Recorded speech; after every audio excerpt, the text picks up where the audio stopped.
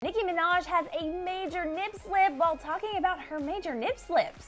Big Sean gets honest about Ariana Grande's diva-ness. And Harry Styles spotted on a date with a brand new blonde model. I'm so excited for this DHR. We're so red hot on today's Daily Hollywood Rundown. Welcome back to the show with Dana Ward. I'm Erin Robinson, of course, and it is Thirsty Thursday. Oh yeah, and of course we're kicking it off with some TBT because it's Thursday. True. Yeah, we're gonna throw it back to that infamous time when Beyonce's sister Solange gave a beatdown on Jay-Z in that elevator footage that leaked online. You definitely remember. It was a long time ago. Yeah, but it's still ingrained in my mind. It is. And it is still ingrained in Andy Cohen's mind because Nicki Minaj was on his show, Watch What Happens Live, and he was talking to Nicki about her flawless remix that she did with Beyonce because Beyonce actually talks about it in the song.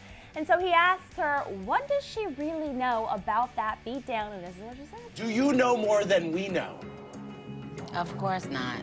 And if I did, I wouldn't say, no. Okay. Obviously, Nicki is a very smart celebrity. Yeah. She knows to not open her mouth when it's not her business. And it's Beyonce, so nobody's gonna be on Beyonce's bad side. Smart Let's be honest. girl. Okay, and everybody's talking about Nicki talking about her nip slips on the show while she had a nip slip, That you was guys. so planned. You think so? It had to have been. Come on, that's such a coincidence. It was way too meta for me to actually believe it happened organically, but the internet went into a frenzy about it, saying, please somebody tell her she has a nip slip. But you know what? Nicki doesn't get embarrassed by this anymore because she's had so many nip slips. Like, she's totally okay with it. Well, and she's flaunting her boobs all the time anyway, so it's just one extension of her breast.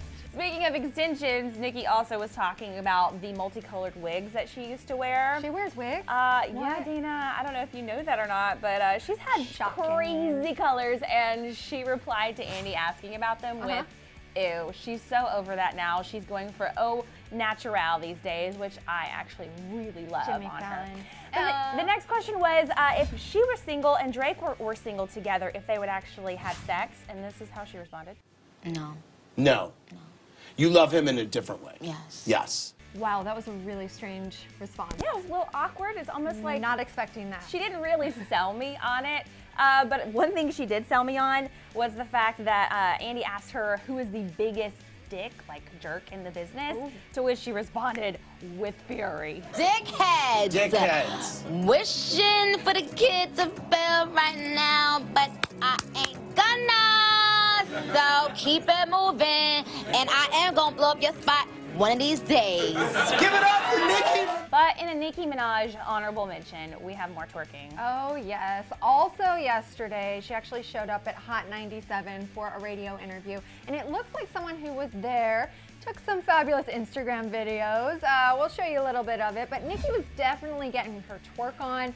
I don't think cameras were rolling at all. It seemed like she was really like playing it up for the audience. Impromptu. And everybody was loving it. That girl can definitely move. So jealous like, of that booty. What was that? How do you do it, Nicki?